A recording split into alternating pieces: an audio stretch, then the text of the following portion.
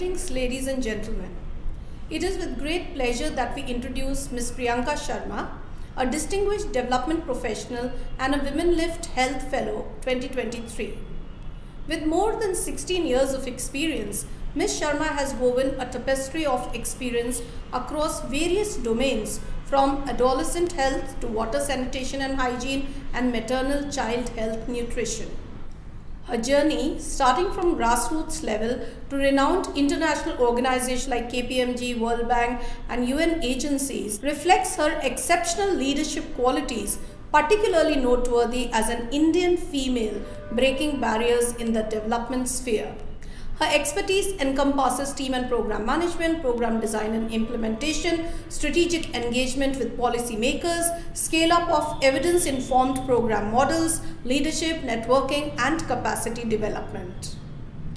Armed with a Master's in Social Work from Tata Institute of Social Sciences, Mumbai, and a BE in Electronics and Communications, she has left an indelible mark in senior management roles with esteemed organizations like Hindustan Latex Family Planning Promotion Trust, Mary Stops India, and IPE Global. In her current role as lead for Anil Agarwal Foundation's Program Management Unit at KPMG India, Ms. Sharma is spearheading socially relevant business pipelines in Rajasthan. Leading the 25K Nandghar model, she is making substantial strides in transforming Anganwadis across the state with a commitment to co-creating model Anganwadis with government for quality service delivery to the last mile. In the past, as a strategic lead on the UDAN project, she orchestrated interventions to reduce teenage pregnancies through integrated adolescent sexual reproductive health education in schools. She also provided technical support to achieve open defecation-free status across the state through community-led sanitation approaches. Her catalytic role in leveraging funds for menstrual hygiene management and her contributions to the Swachh Bharat mission reflect her commitment to ensure impactful change. A true people's person and team player, Ms. Sharma fosters mutually progressive partnerships, emphasizing high work ethics and integrity. Her adaptability to diverse work cultures, coupled with a keen eye for maximizing available resources, underscores her leadership style. As she joins the Learning from Leaders series, her insights promise to be a source of inspiration and practical wisdom for professionals across diverse sectors. So get ready to explore the leadership philosophies and strategies that have shaped Ms. Priyanka Sharma's meaningful career. Welcome, ma'am. Thank you. That sounds like some introduction to me. You deserve it. Thank you, Meena.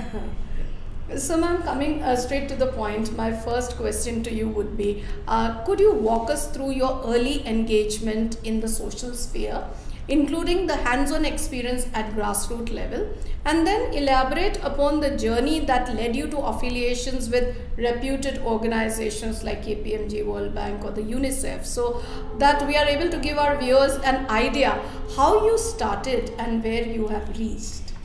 So thank you for having me over today. It's a really humbling opportunity for me. Thank you.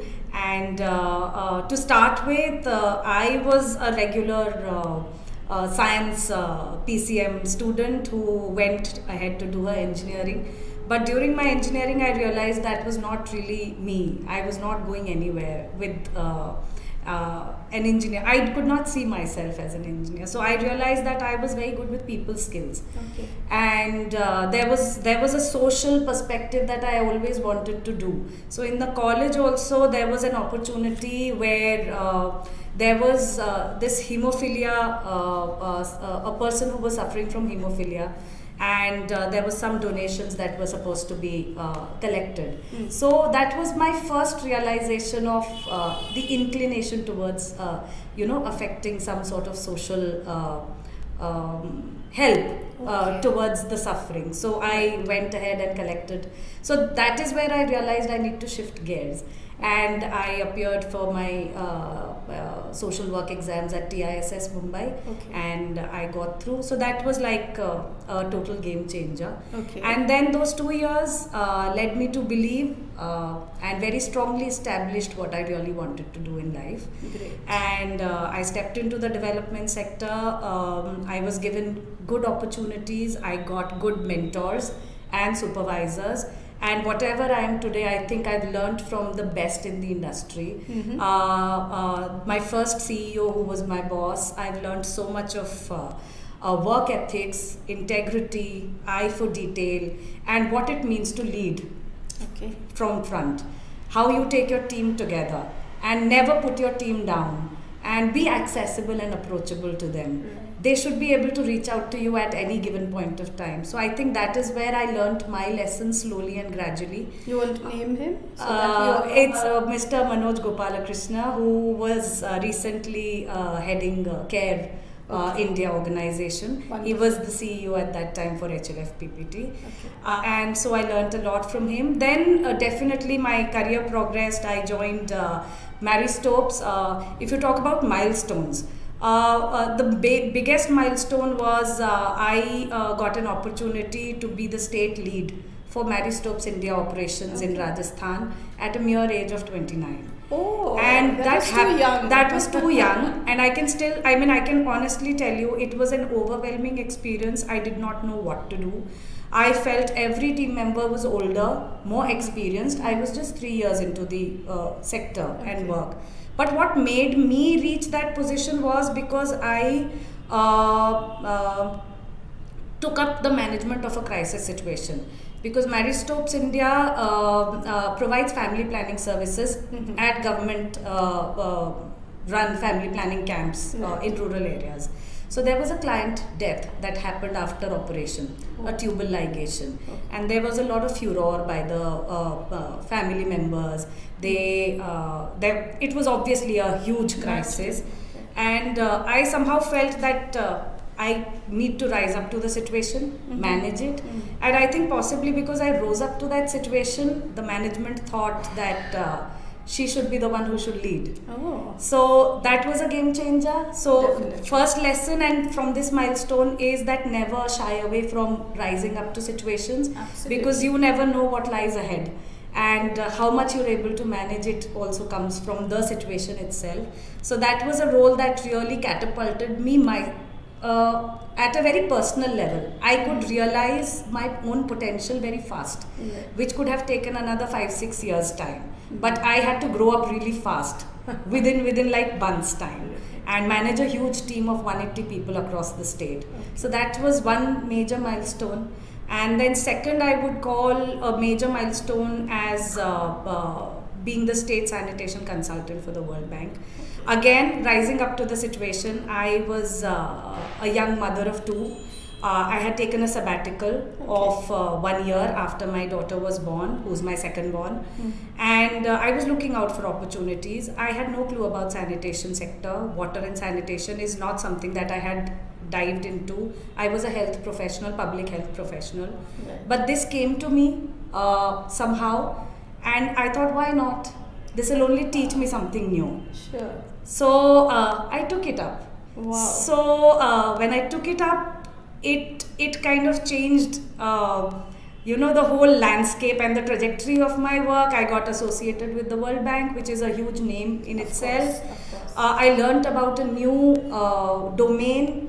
I learned the power of social behavior change communication and community-led campaigns, because you can't teach people sanitation and hygiene unless they believe in it. Absolutely. So that was another major milestone where I would say that take up whatever comes your way. Don't think you are not made for it or you won't be able to handle it. If you think you can, you will be able to do it. So I learned on the go, I learned on the job. It was lovely working with grassroots communities and to see people change behaviors and adopt behaviors. And Swachh Bharat Mission was all about constructing toilets in the mind. Right. So before you make it on the ground, you have to make them on the in your mind and help communities build that in their mind so that they use it. True. So that was my work with UNICEF and World Bank. And then adolescent health curriculum was another major milestone where I was able to negotiate with the government that this needs to be a part of the school curriculum. Okay, so and teachers need how to did you convince the government about it? by making them the by giving them the ownership. So this was done in Dholpur district of Rajasthan. Thankfully, to my luck, we had Mr. Rakesh Jaiswal, who was then collector of Dholpur. Okay. And once I was able to talk to him and convince him that, when you catch children young and you teach them the right things at the right age, they're able to take decisions about their own reproductive health and their rights in the future. Because once they leave school, you won't be able to catch them. School is the place where you can actually tell them, prepare them, and build their agency to take life decisions. So those are the life skills that you need to give. And thankfully he understood, he owned that whole thing up. And across Dholpur, around 2,000 schools, government schools, government teachers taught adolescent sexual reproductive health curriculum. My God, it must have been a very daunting task because in a backward, I mean, Dholpur is not very advanced. In such a place, to convince about a taboo topic like sex or sex education, I mean, it must have been a mammoth thing for you. But that came as a help because he was there to lead it from front. Right. So he warded off everything that came or could come as a challenge because he owned it up. He believed in it. Wonderful. So so I think these were the milestones that really shaped my confidence as a leader and work as a development professional. So what we can understand from her milestones, from her journey, is that rise to the occasion. If an opportunity knocks, even though you are very young, you must have the confidence that yes, I can do it, and it gives you results. Now Priyanka, it's a very common thing that they say every leader has a vision. And I'm sure you also had a clear vision right from the outset, especially after you got into the development sphere. So what vision did you have, and did this vision evolve over a period of time? And secondly, related to the same thing, did the vision guide your decisions, your actions, and the different roles that you got into with time? And when I say roles, I'm not just talking about the professional ones, I'm talking about the roles that you ventured into in your personal life, as a daughter, as a wife, as a mother. So tell us about it. Yeah. So about the vision, I think I'm a go-getter as a leader. So I really don't set out a vision to start off with. It evolves as my journey goes further. But one thing is very, very clear to me, that I forayed into a profession which I was not earlier getting into. So that change has to be justified within. Right. So for me, the end user or the beneficiaries that I am working for or that I feel for have to form the core of the efforts. Okay. So anything I do, anything I plan, anything I strategize, or anything I put my efforts to, has to ultimately lead to the benefit of the end user or the beneficiary, be it a mother, be it a child, be it the adolescent girls and boys. Anything and everything, they have to form the core of any effort. Okay. So that's the basic drive of my vision forever, and it's not going to change ever. Fair enough. As a mother, I would say I got into taking consultancy roles because I was a young mother of 2 young children. Yeah.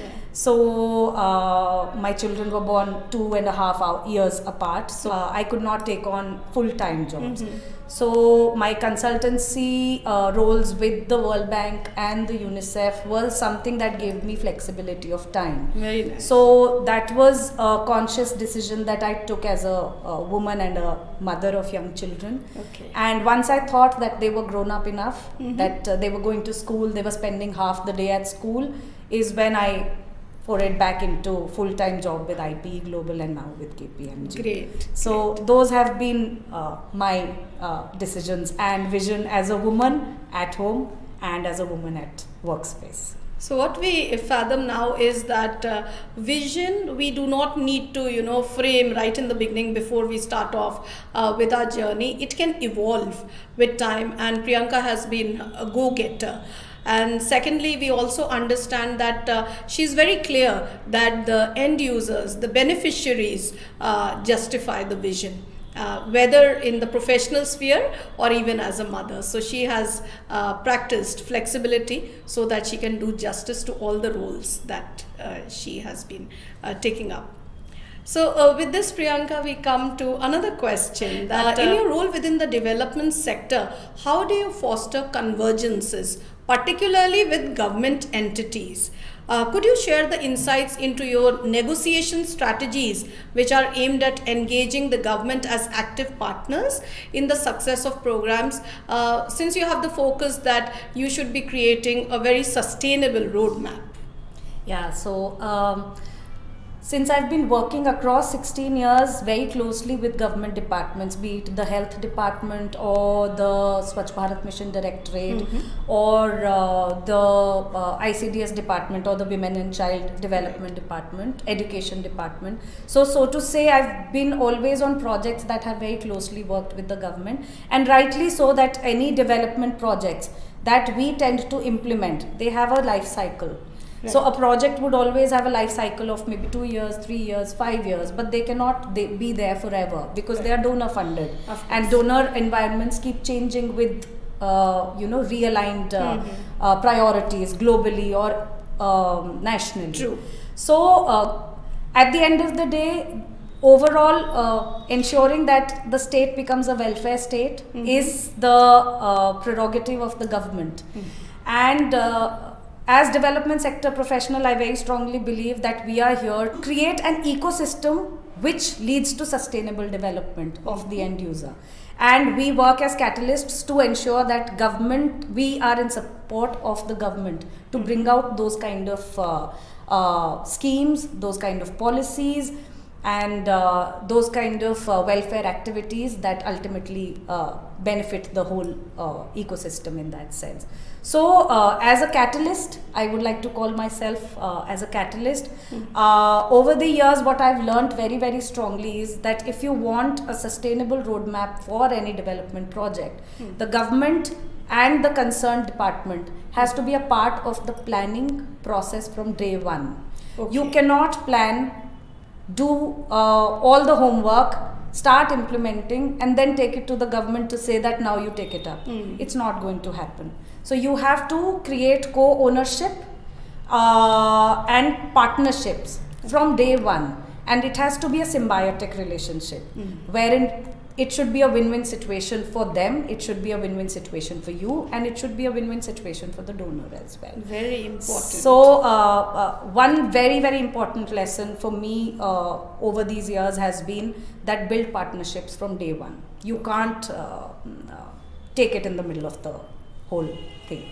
Very important, very important. So a very major takeaway from this insight of Priyanka's is that we have to build a sustainable roadmap, and for that we need to involve the government as a co-owner so that there is a symbiotic relationship right from the beginning. It just cannot happen suddenly or in the middle or towards the end. It doesn't work. Now Priyanka, we of course keep on reading about leadership, and there's this notion I came across that effective leadership involves a grasp of 3 P's: people, process, and performance. Now, if you have to prioritize amongst these 3, then what would be your emphasis on as a leader? Are you more inclined towards being a results-driven or process-driven or a people-driven leader? I would say that end result drives me from day one. Okay. And since I've already told you that for me result is the end user's benefit.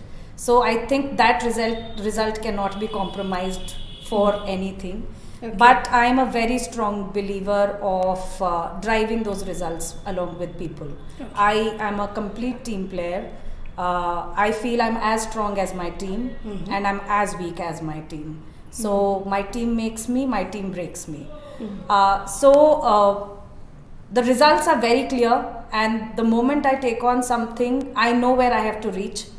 But I always build people along with me. I always take people along with me. That is what at least I would want to believe. I'm sure your team members would agree. And I like to build leaders also.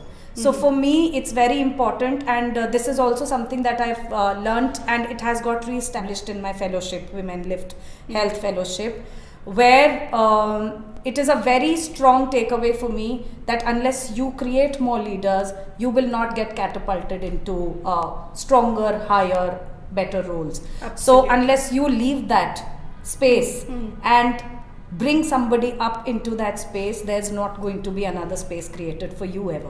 Right. So I think bringing people up so that you go further up is something that I would like to strongly. No, you are so right here, Priyanka, because most of the people, they feel insecure that if we lift others, we are going to be replaced. But this is mature thinking as a leader, like you mentioned, that if you empower them, they would be in your position and you would go higher. You can't fall down because nobody can take away any position from you. Yeah, that's beautiful thought, which all leaders need to understand so that they can, help others rise. Yeah. And one more thing I would like to share here, that this fellowship has been extremely empowering to me, because this fellowship is all about strong women leaders across the country. Okay. There are 30 women who have come together as cohort members. Okay. And there's so much that we are learning from each other, from the whole program. And I feel that when women start supporting women, right, there's no other support that you need in life. Yeah, because we know our challenges, we know our struggles, we know the kind of multitasking that we end up doing as a common tribe.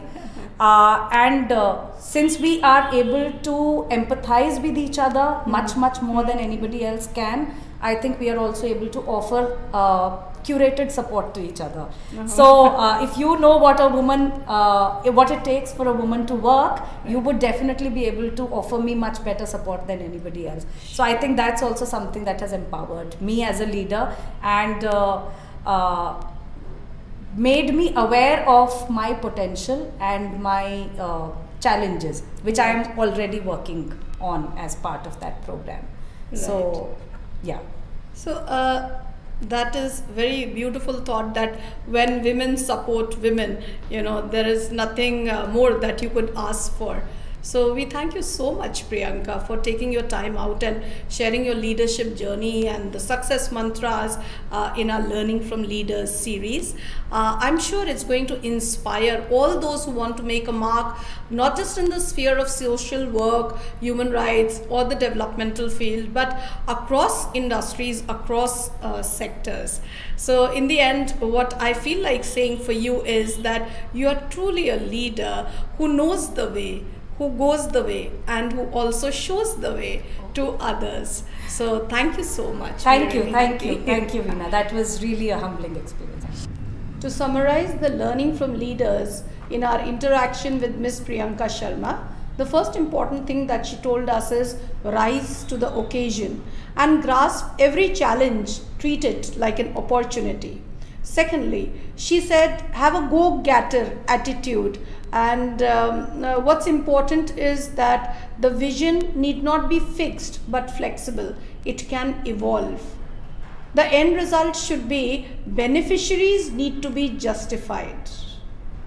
Thirdly, she talks about being a catalyst to create an entire ecosystem if you want your project to succeed.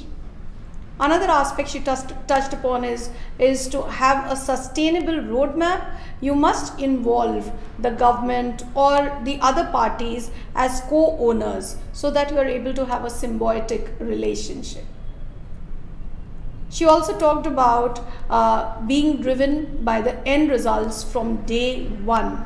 Of course, the performance justifies the people and the processes. Ms. Priyanka also told us about taking the team along with you, empowering them, because the team can either make you or break you. And lastly, she said we need to be aware of our potential as leaders. So then we are going to be more confident and more capable and achieve more in life. Thank you.